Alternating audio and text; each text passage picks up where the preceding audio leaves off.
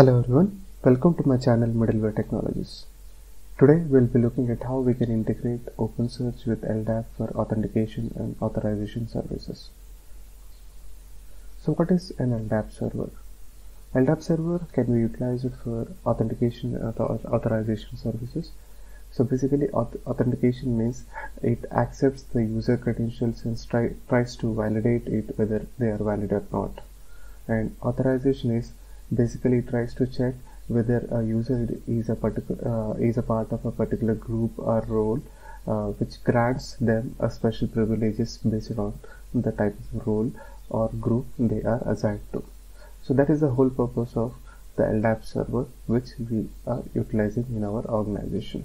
Okay. So as a first step, in order to integrate LDAP server with Opensearch, we need to gather some details about the LDAP server. So I have a list of I have provided a table which are the most important information that we need to gather from an LDAP server. Okay. So as you can see, the first name is the host name, which is the LDAP server host name, and the port is where exactly the LDAP server is listening. So if your LDAP server is listening on a secure port, it will be default to 636, otherwise it will be 389, which is a non-secure port. Okay, but in my case, it is 636, that is a secure port for LDAP server. Okay, SSL enabled is true because we are listening on a secure port. And the next important thing is bind DN and the bind password. Okay, so you need to have system ID with which you will be able to authenticate with the LDAP server. Okay, so I have the bind DN and bind password as configured in this screenshot. The next thing is user base. It is basically where the users are present in your LDAP tree. Okay, in my case it is stack.com, so my users are based under the stack.com organization. And the next thing is user attribute. So basically every object whichever is present, everything that is present in LDAP is an object, and the user entries that are present are also objects, and each object contains some set of attributes. So in this case, the user attribute that we are going to use is the AD ID or LDAP ID. Okay, so we are going to look for a user with their LDAP ID. So that is an attribute of a user object. The next one is trusted CA cert. So basically the LDAP server, as I said, is a secure server. So the secure server is configured with a certificate which is provided by a CA signer certificate, CA authority. Okay, so that is a CA signer certificate of the LDAP server. How we can get the CA certificate of an LDAP server? So you can utilize this command, OpenSSL command, which shows the certificate chain of an LDAP server, and from that you can capture the issuer certificate of the LDAP server and copy it into a PEM file. So I have named it as trusted_cas.pem file. So you can carry out this activity on your server, on your local server, to extract the LDAP server CA signer certificate. Now let us take a look at the important section of the Opensearch configuration, that is configuring the LDAP authentication section. Okay, so LDAP authentication and authorization configuration is carried out in the configuration file, which is present in Opensearch security folder, which is config.yaml file. So the base location may differ based on the type of installation that you are using. If you have installed Opensearch using the RPM based method, it might be present in etc/Opensearch security/config.yaml file. But in my case, I'm using a Docker method, so my config.yaml file is present in user share OpenSearch config location. Okay, so if you open this file config.yaml file and scroll down a bit into the LDAP section, you will see two important sections, that is auth and auth. Okay, auth is basically for authentication, auth is used for authorization. Let us proceed. Okay, so what happens when a user tries to authenticate himself with OpenSearch basic authentication page? Okay, user enters his LDAP ID and password. Okay, so before the authentication is happening for that LDAP ID, the OpenSearch configuration tries to make establish a connection with the LDAP server based on the bind DN and bind password that we have configured in the config.yaml file.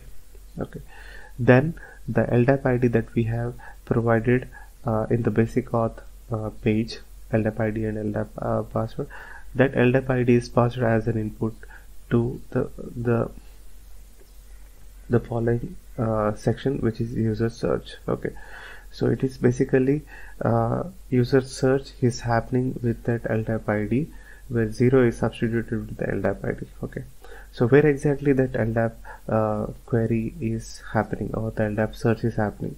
So as I said, like I have my users in stack.com domain, so that is a user base for my LDAP tree, and my LDAP search is going to happen in that particular domain tree.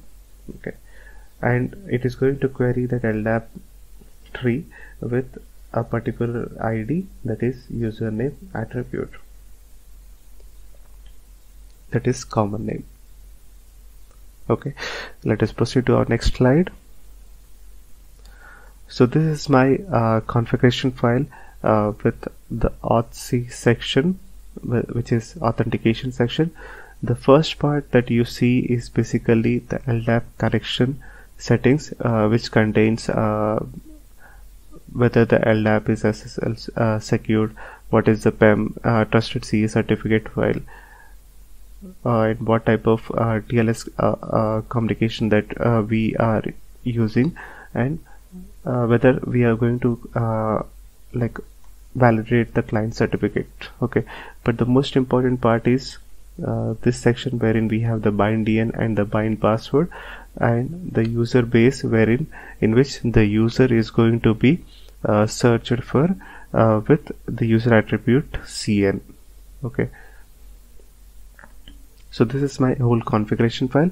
Like I'll be sharing the link for my blog also in this video description, which will be helpful for you to get this configuration details. Okay, now let us come to the configuring the LDAP authorization section.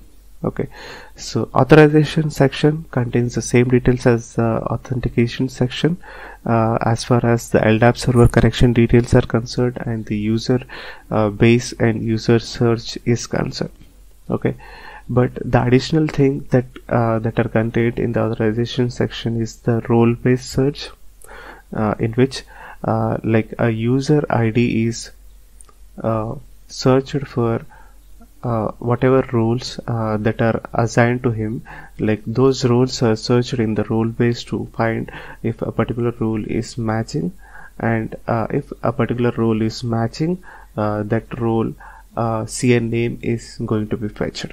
So in my case, let's say like the role base is OU Opensearch group. So this is basically a tree in which we have a set of roles with which the in which the users are a part of that group.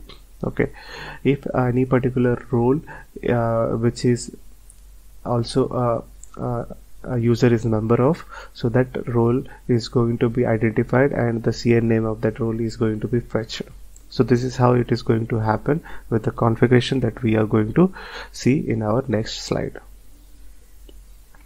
So this is my auth Z section, that is authorization section. So the first part that you see is basically the same as the LDAP authentication section, but the second part you will see is the authorization section, wherein you will have the role base and the role search and how we are going to get the role CN name from whatever role have been fetched for that particular user. Again, this configuration file is going to be present in my blog from where you can refer, so you need not worry about that one.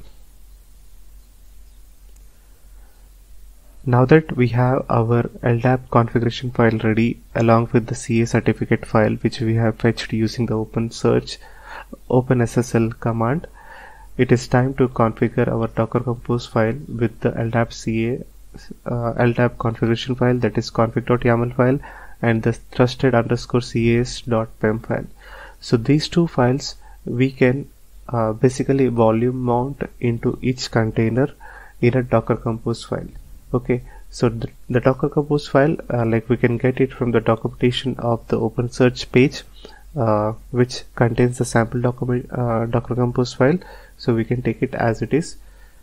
But like as I said, like I have shared the blog in my description, and you can refer to that blog to get the Docker Compose file.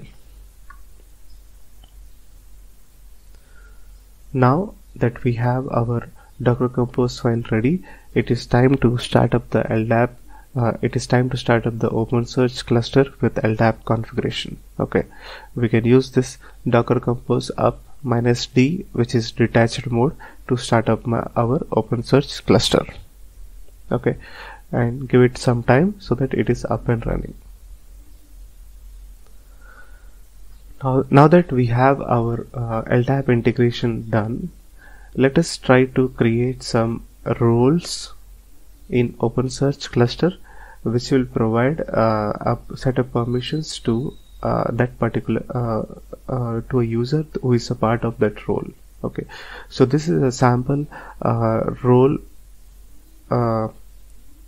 generic user role access file. So it contains a set of cluster permissions, set of index permissions, and set of tenant permissions. Okay, in our cluster permissions, like we want to give a user only the read-only access. So I have assigned this group, which is cluster_composite_ops_ro.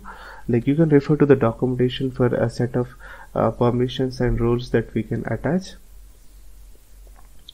So this is the group permission that I'm going to attach for cluster, and in the index permissions, like this is star, wherein like we are going to apply this permission for all the indexes, and permissions that we are going to assign for index is allowed action read.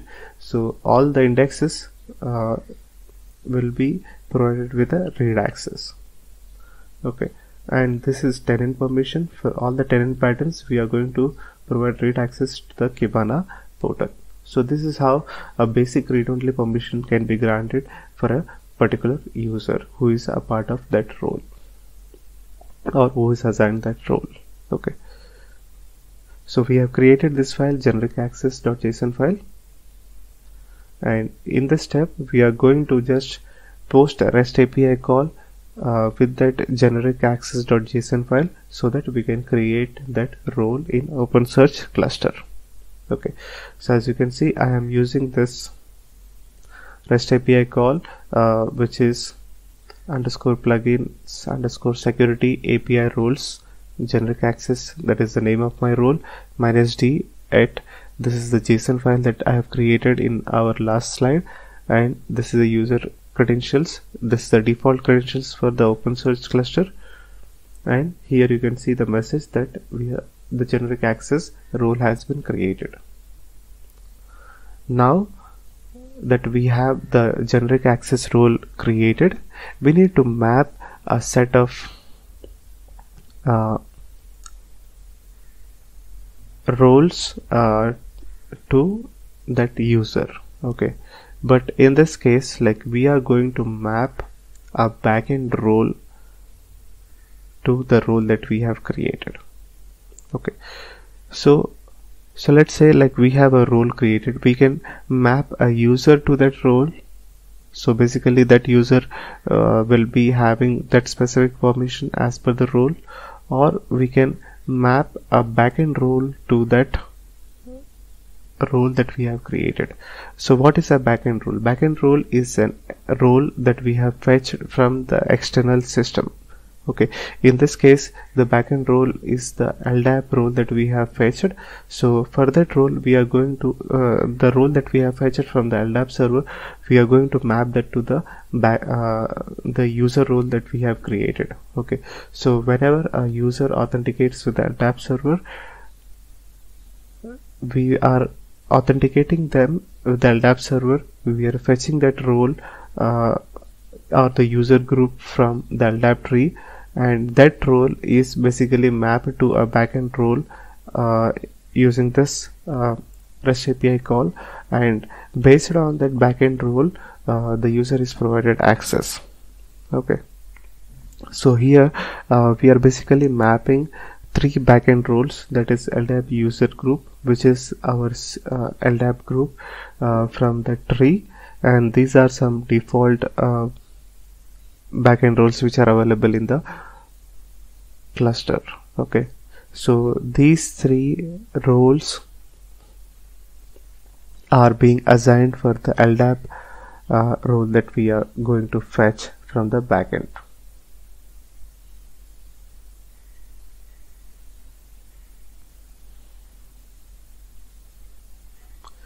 Now it's time to validate the LDAP user authentication and authorization. So how we can do it? We can just launch our Opensearch cluster and open the Opensearch dashboard portal and try to authenticate with our LDAP ID, and you should be able to log in with your LDAP ID credentials, and as per the role and role mapping that we have created for that user, we should be able to only get the read-only access to the Opensearch cluster. So this is all I wanted to show you in this video. Thank you all. Thanks for watching this video, and you guys have a great day.